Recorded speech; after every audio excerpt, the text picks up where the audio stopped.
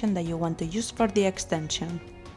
Click on Confirm and you will access a window that requires you to accept the necessary permissions for WOZTELL to connect.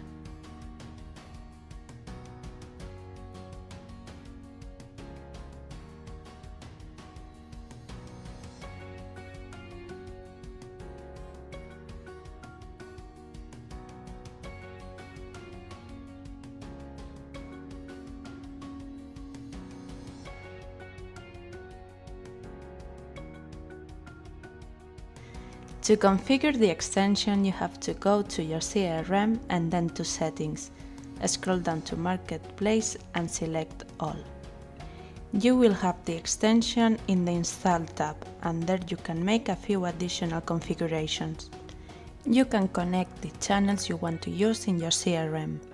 You can choose to automatically create leads or create contacts when a customer contacts you. You can also configure a first conversation message that the user will receive.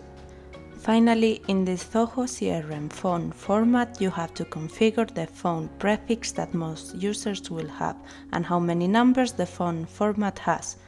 This configuration is for the CRM to recognize WhatsApp numbers. That's it. Now you have your WOZTELL extension up and running in your Zoho CRM. Thank you for watching the tutorial, and we will see you in the next one.